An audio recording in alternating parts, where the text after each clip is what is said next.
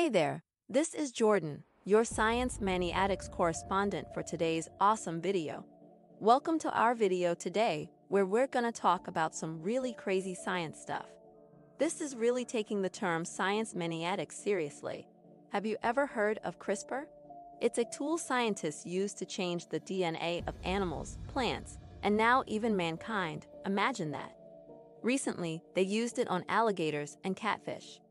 Scientists took alligator eggs and used CRISPR to change a certain gene that controls the temperature at which the alligator's sex is determined.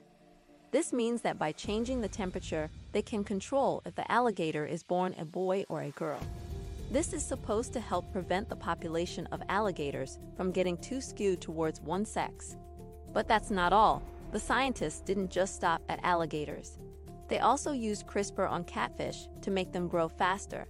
The catfish grew about 25% bigger and faster than regular catfish. The alligator gene that the scientists used on the catfish is called the alpha-crystallin B gene. This gene helps alligators to be able to survive in cold water. So by adding this gene to the catfish, the scientists were able to make the catfish more resilient to changes in water temperature. In addition to the alligator gene, the scientists also added a gene from a species of fish called the Arctic char.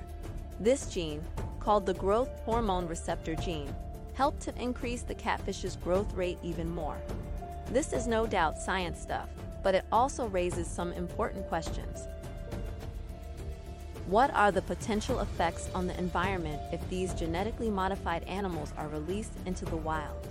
And is it ethical to change the natural course of an animal's development?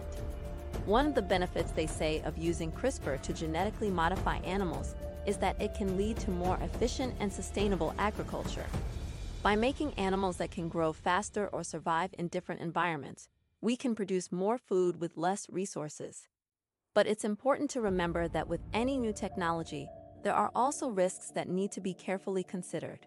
What do you think are the potential effects on the environment if genetically modified animals are released into the wild?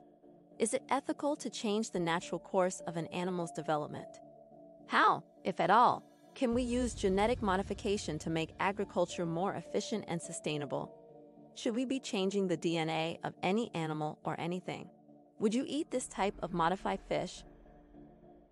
Me personally, I love me some catfish, but I don't know about this one, guys. I might have to pass.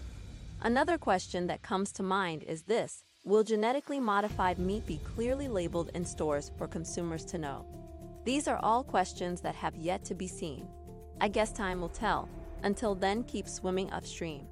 Thanks for watching. Remember to like, share, and subscribe for more videos like this. And let us know in the comments what you think about using CRISPR on animals.